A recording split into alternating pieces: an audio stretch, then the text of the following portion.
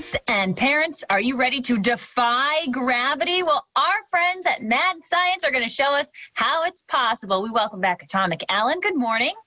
Good morning, Michaela. How are you this morning? I'm great. Hey, I'm excited for this one, defying gravity. How do we do it?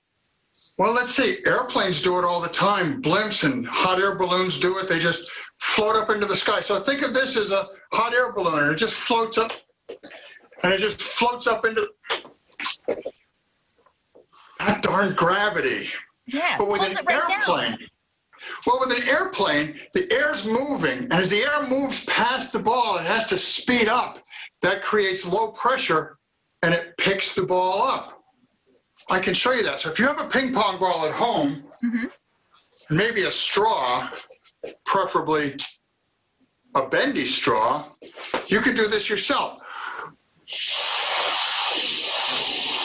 Wow, look at that. You can balance it, but it looks like you're running out of air. I am running out of air. I need electric lungs. Do you have those? I have a hairdryer. Maybe that'll work. Wow. Just balance the ping pong ball right over the hairdryer. Get the balance just right. Oh, he's even going to try 2. That is impressive.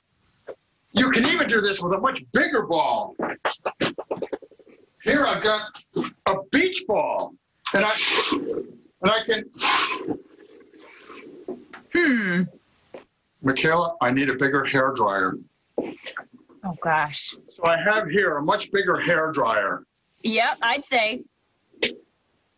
I think my ceiling's too low, though. So what I did is, because the ceiling's so low, is I went out into the garage earlier today, and as you can see, what I did now is I used my leaf blower and my beach ball to float the ball, and you can see that it floats pretty well on that column of air. I can even move back and forth, and the ball stays in the column of air. That is so impressive. So if kids want to try this at home, they can. They sure can.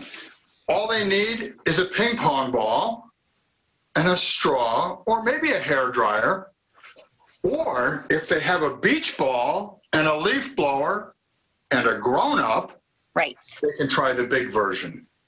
Well, isn't that great? We always have so much fun with you guys. How can we get in touch with you if we want to try more experiments? You can find us on the internet at southernmass.madscience.org. And we do all kinds of programs. We do virtual programs. And all of our virtual programs even have some sort of an at-home activity, because kids learn by doing stuff. Certainly. Well, we're happy to bring the fun to our families in Rhode Island and southern New England and Massachusetts, of course.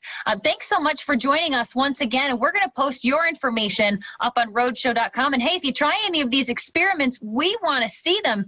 Share your fun with us.